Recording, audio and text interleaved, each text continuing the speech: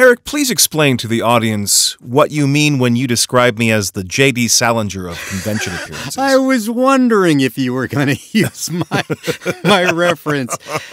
For those who are not familiar with the great J.D. Salinger, an amazing author, right?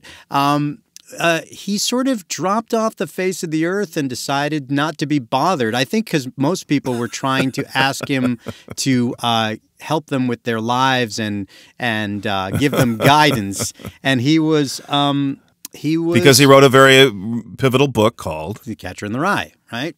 Right.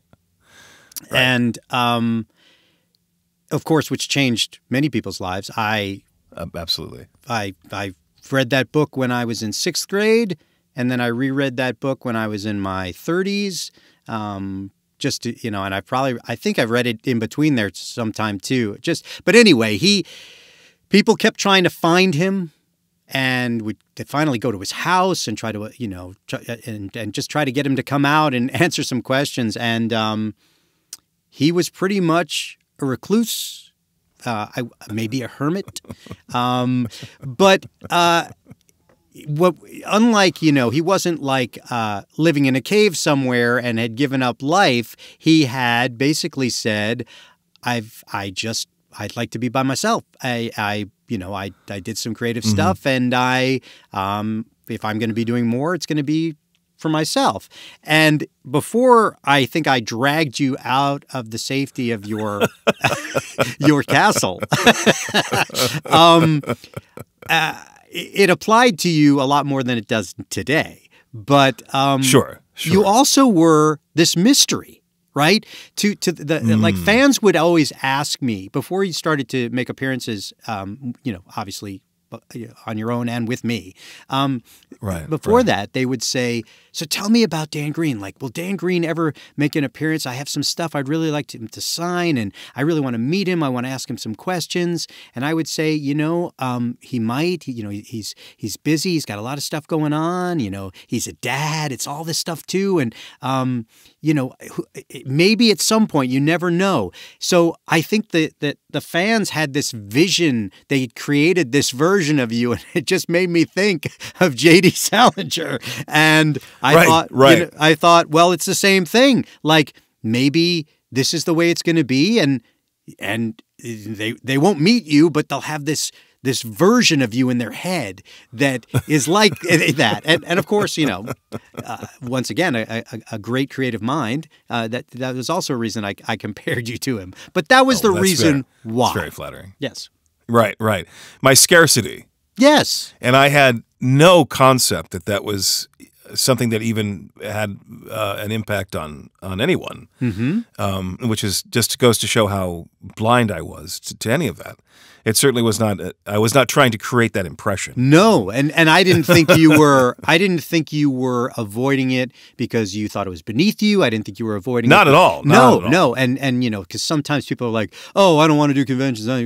That's crazy stuff." And I'm like, "Okay, fine. Don't enjoy a really cool part of this great fandom and community."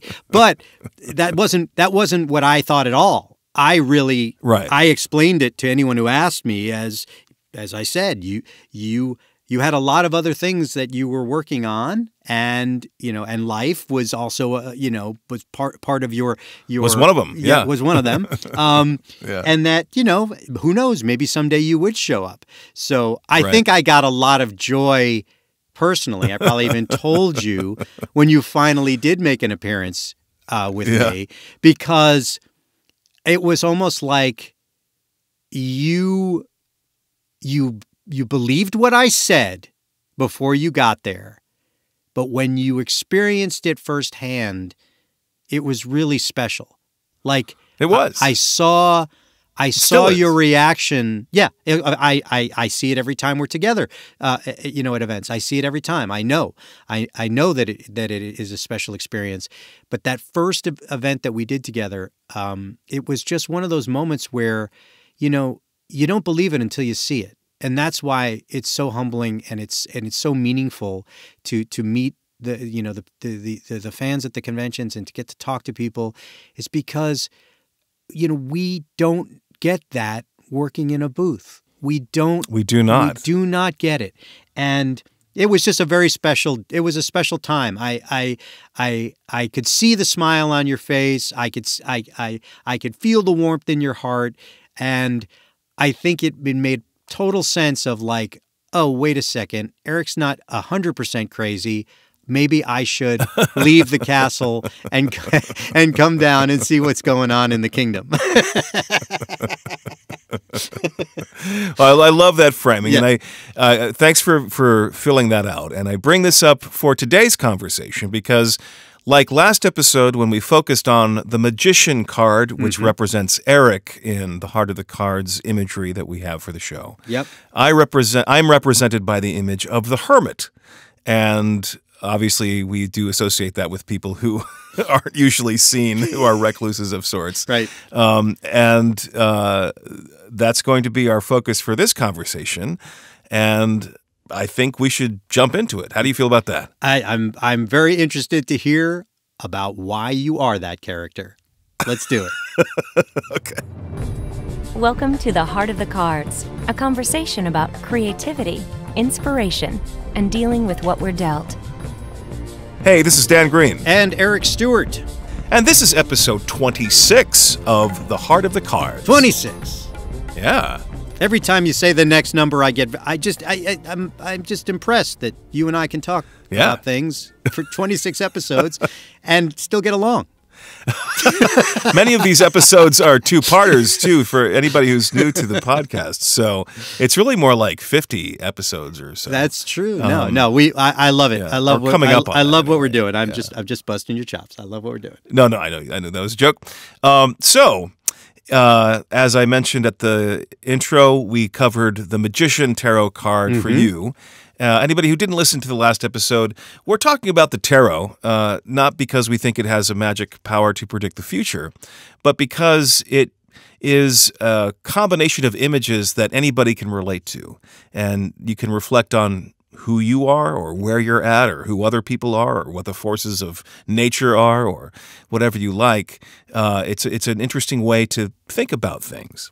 Yeah, and you also incorporated them into our personalities as hosts. Right. And exactly. who we are, yes. I think anybody can find a little part of themselves somewhere in that deck at one point or another, wherever they are in their lives. So, yeah, and with the Magician, this is a character that is part of what they call the major arcana or arcana. And there's 22 of those cards in the tarot deck. The Hermit is another one of those cards.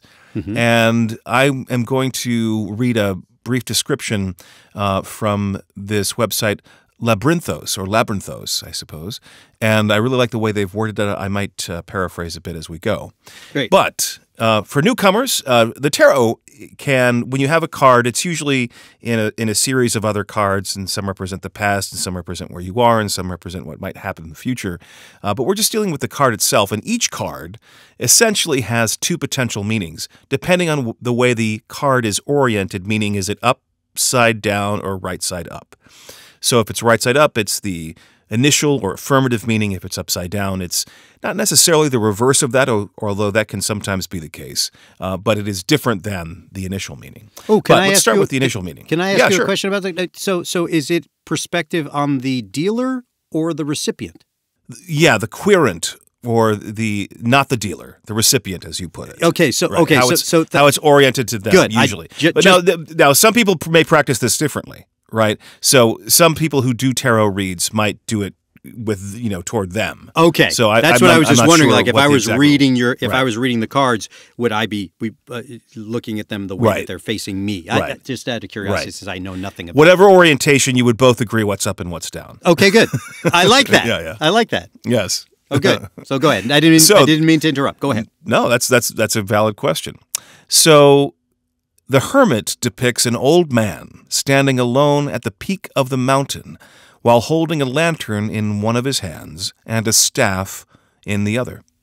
The mountain denotes accomplishments, development, and success. Okay. The Hermit Tarot card refers to the level of spiritual knowledge that he attained, and that he is ready to impart that knowledge to everyone.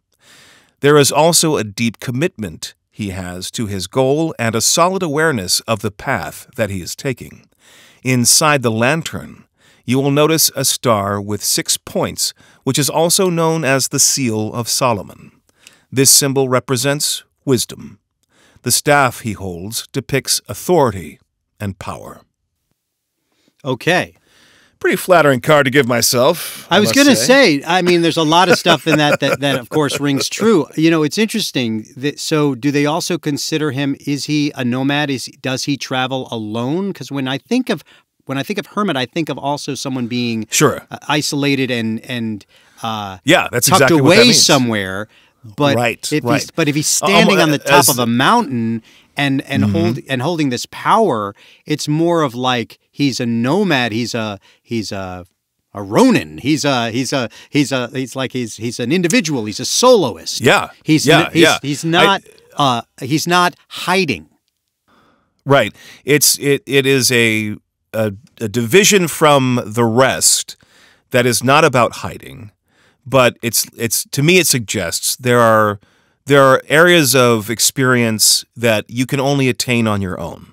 No one else can follow you there. And a lot of people don't want to go there. Right. But it's still a good thing for you to do.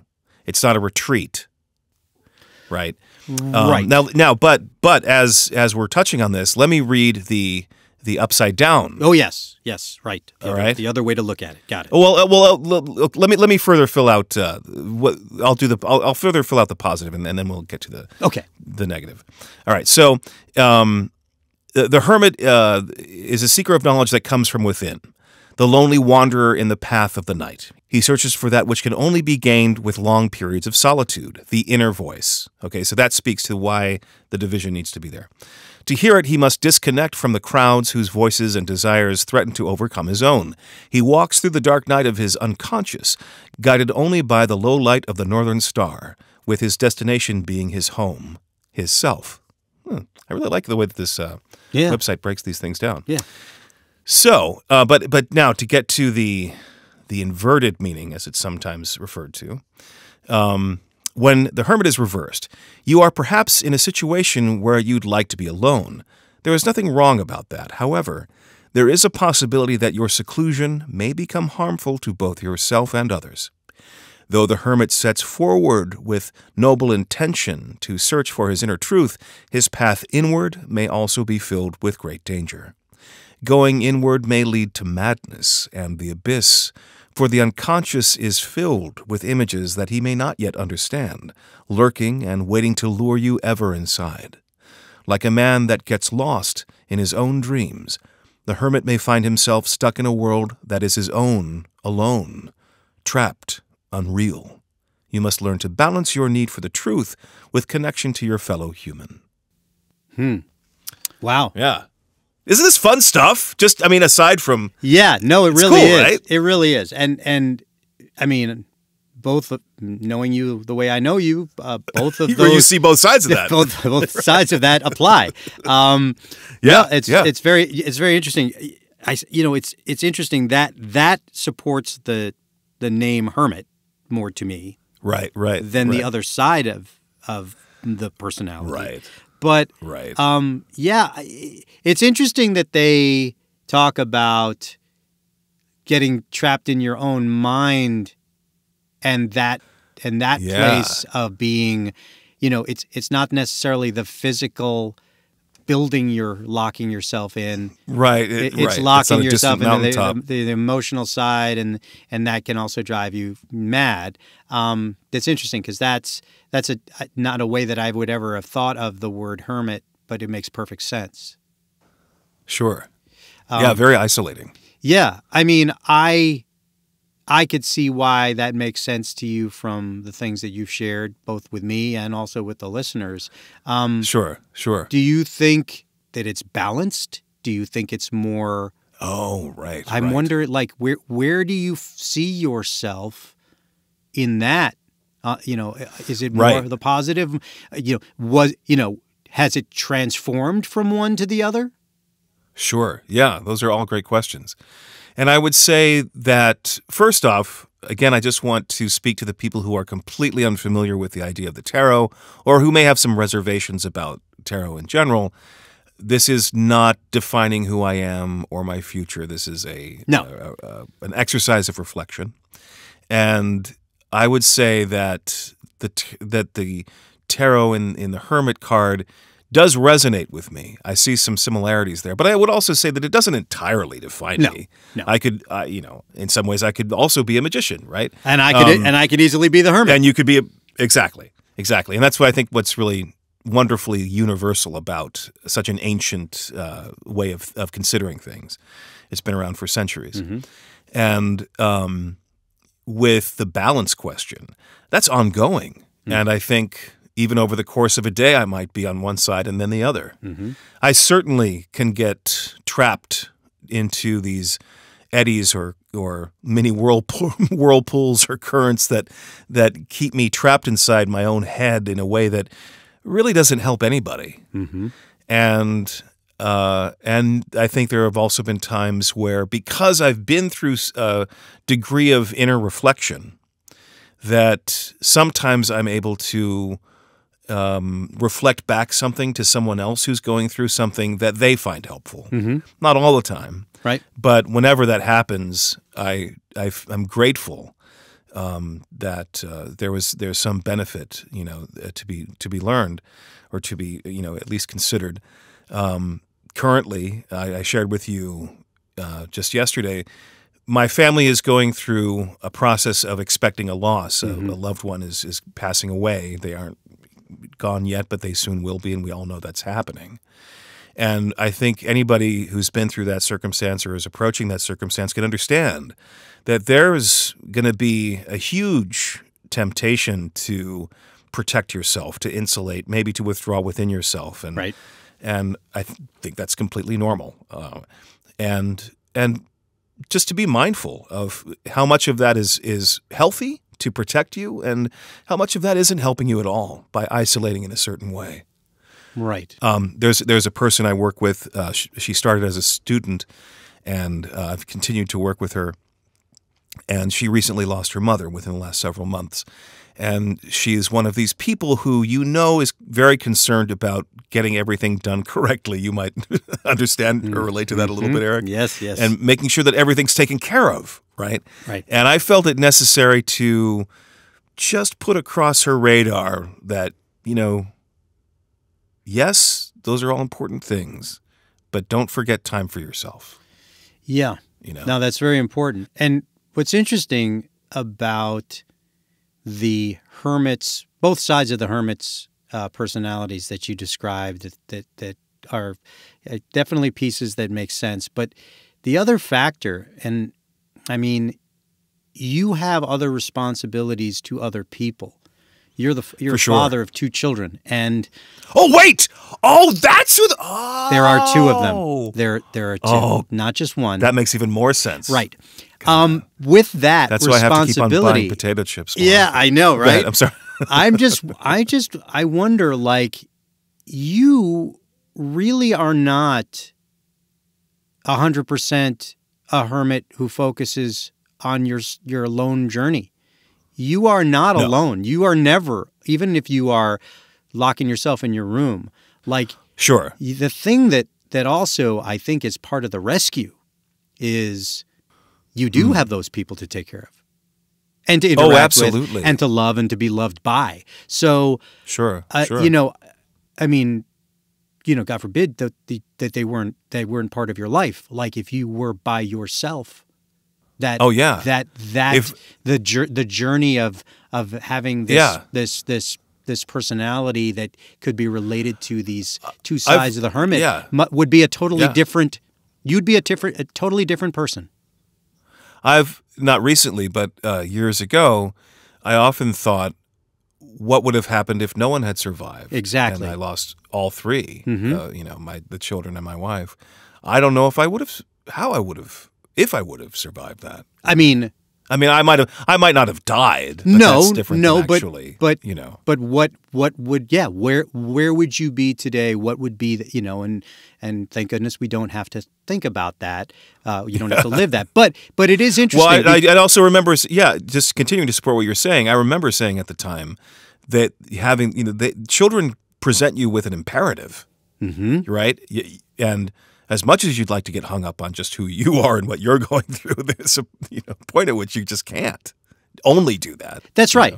I mean, there's something about we don't want to feel like the only way we can justify getting up in the morning is because we need to take care of someone, right? That's right. Not you want more than that. That's not great. Right. It's not great. But there is definitely something, and it's a positive thing, that when there are people in your life that you are, me taking care of my wife as she's going through her battle, which you do wonderfully. Thank you. Yeah. It also puts things into perspective where you do go down that dark path and you find yourself in that dark place, which both of us have in different ways. Yeah. Everybody does. It helps us get out. It helps us get out. Sometimes it's a relief. It is. Sometimes I prefer to think about other people's problems. Yeah. Frankly. Yeah. Yeah. So it's interesting that those are two things that go along with The Hermit, because as much as I joked around about the J.D. Salinger thing and you sort of being this, this mysterious this unicorn, right? Yeah, right. I never would ever describe you as this selfish, individual who narcissist. What I never like. I'm pretty approachable. You're approachable, but you're also very giving. And this is not the I Love Dan Green episode, but I know that softer side. Sure.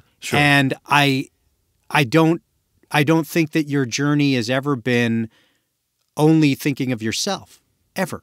Mm-hmm. Mm-hmm. You still carry yourself with the confidence of doing what you do and doing what you do well, but you're not leaving people in the dust. That's not your style.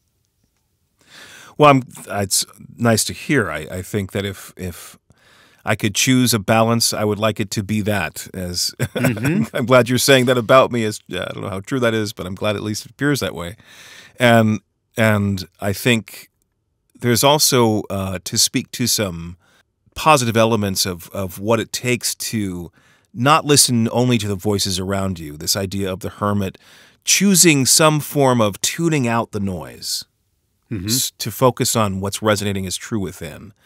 I think that is really one of the most important things I've ever done. To whatever extent I've achieved it, that's variable. I'm not saying that I'm the best at it, but it really is important, whoever you are, to get an understanding of what it is that rings true for you, what your footing is.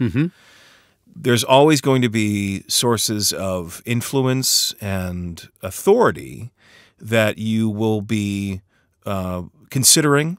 When you're young, obviously, you often do what your parents tell you, and then as you grow older, you start making your own decisions, and that's only healthy. And they don't always contradict each other, right? But there usually is some sort of sorting out period. Right. And having that ability to take things in, synthesize, people think of that as kind of a modern word, because of synthesizer music or something like that. But that really just means to take in other stuff and distill it in a sense, and then incorporate it in a new way. Right. And I think you need time to be with yourself, to honestly do that. Yeah. And by honestly, I mean to be honest with yourself in terms of what that means. And so I'm sorry, I didn't mean to interrupt. You continue. No, I was just going to finish off the idea. This is, I think, a lot of what adolescence is about, and even young adulthood. Are you just taking on some attitudes, and maybe it's stuff that you would agree with anyway, but are you simply mimicking it, right? Or is it really resonating? Right. So because you also said that so many of these characters could apply to so many different people, and absolutely, there are things all of them can apply to one person. Exactly. So then I ask you, what makes these two characters, the magician and the hermit, work in tandem together. The way that I think you were also representing the symbiotic relationship that we have. Right. As people. So what makes these two characters gel? Right. So I think if you can simplify the magician as someone who combines the forces around them from heaven above and the earth below, right? The magician is pointing one hand to the heavens and one hand to the earth, and they have the elements on the table before them, and they have the symbol of infinity hanging above them to refer to the infinite combinations that all these powers and elements can provide. That essentially is a character who is, like I just said, he's synthesizing, right? Using elements to create something new. And that come from a world that they have command over, but that is external. Right. Whereas the hermit has a similar sense of command of the internal. And which is not to say that you don't have any sense of that at all. No, I mean, no. obviously. Well, I mean, you're trying to draw the parallels between the characters. The distinction. Right. The distinction between the characters and the people. I know that as you're describing the magician, you're not only talking about me. Right. But I'm trying to, I guess my question is kind of hard. Yeah, but I think it's true. Yeah. But I think it's true. And then also, you know, maybe I shouldn't just try to cobble together an answer, because when I chose those cards, I wasn't necessarily conscious beyond the fact that I thought that they were somewhat appropriate to our personality types and also somewhat visually representative, right? But I think it's true without, trying to create a story that doesn't fit or stretching the truth at all. I think it's true that when you look at what we've done with the dramata, you're much more of the, hey, let's get it done guy. And I'm much more of the, hey, what about this idea guy? Yeah. At least so far. Sure. In terms of crossing the gods and the storytelling elements that we're going to do. It's like I'm pulling a seed out of my interior imagination. Yep. And you're more on the team of, great, and let's get it out there. Yeah, and if we were literal, you would be locked in your studio drawing. Or do it like you would which is very isolating. That is what I do. Yeah, I know, and that's why that. You said literal. That's why I use the word literal. See, I'm good with words. But the other side of that is, so you might have picked these characters because they were similar to our personalities, whatever, and they also looked like they could be played by us and they represented us. Right. But what's very interesting, and I believe that things happen sometimes for a reason. Is that when you do dig deeper into what makes these two characters tick, there are many things that make sense of why you picked them, even if you didn't know it. Exactly. So that's kind of cool. I fully resonate with that. And that's kind of cool. Yeah. That's kind of cool. And because we both have a little bit of each of those characters in us, there's definitely the blurred lines in between where they cross over.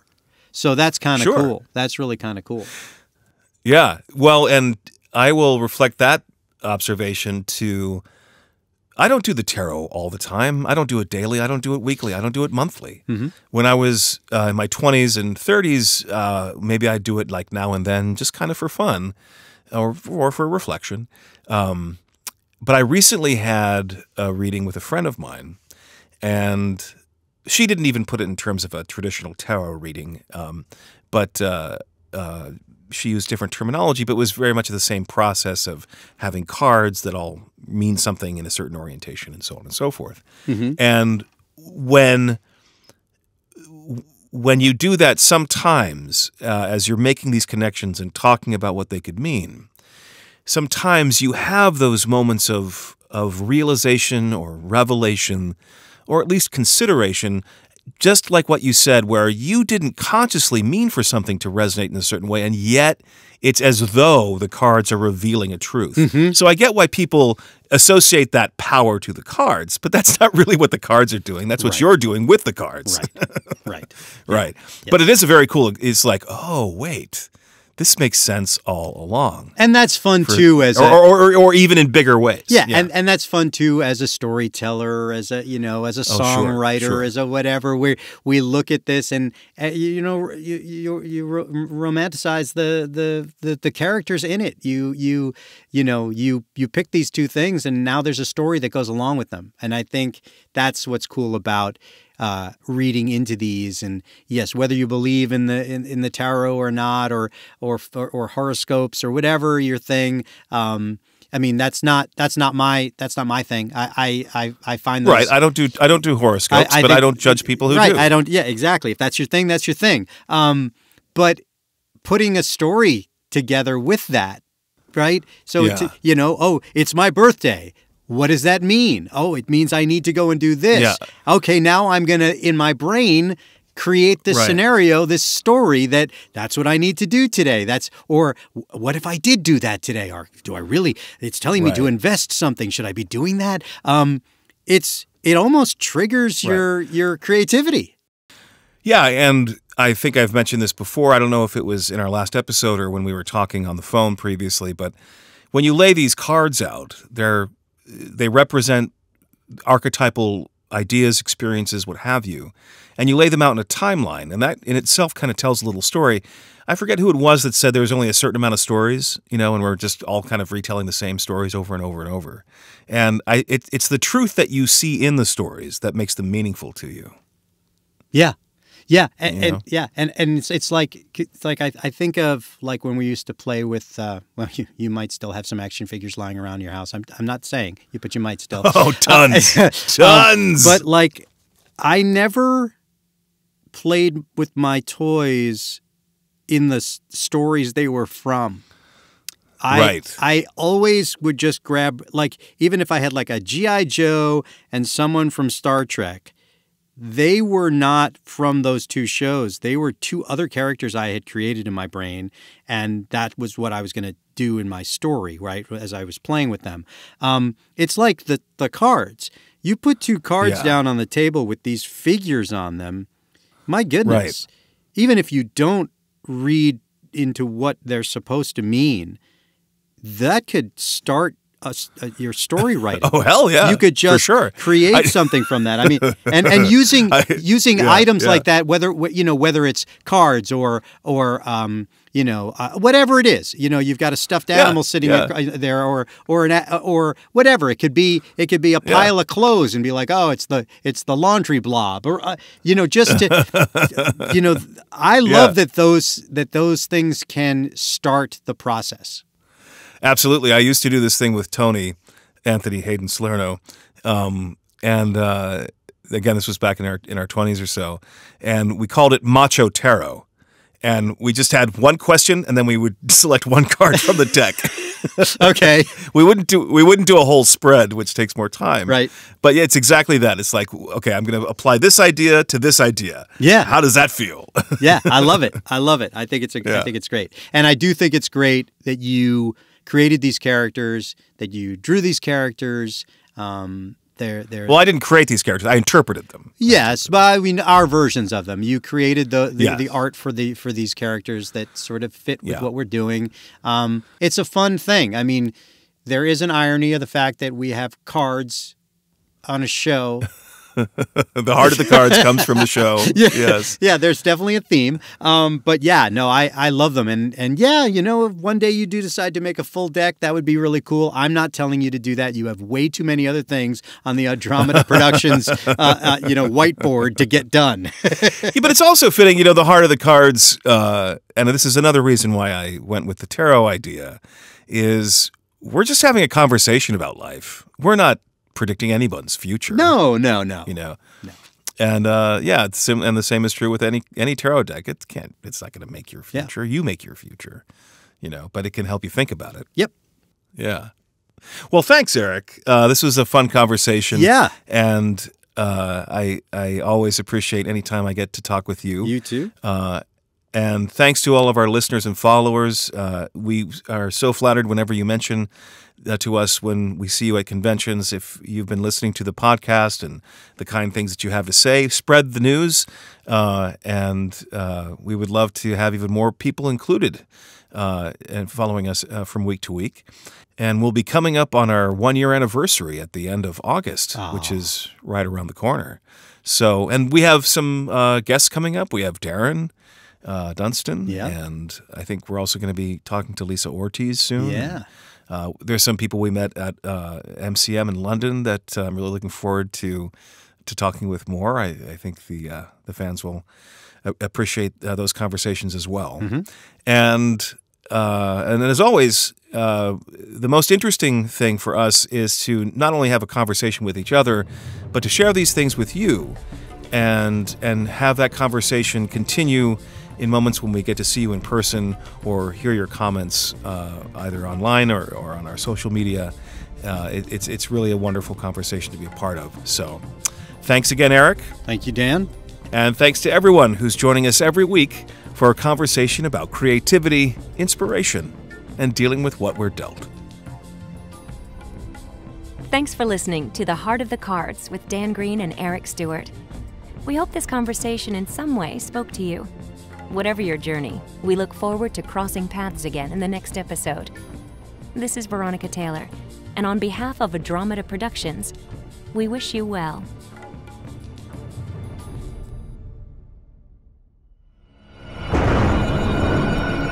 Andromeda, always a sound choice.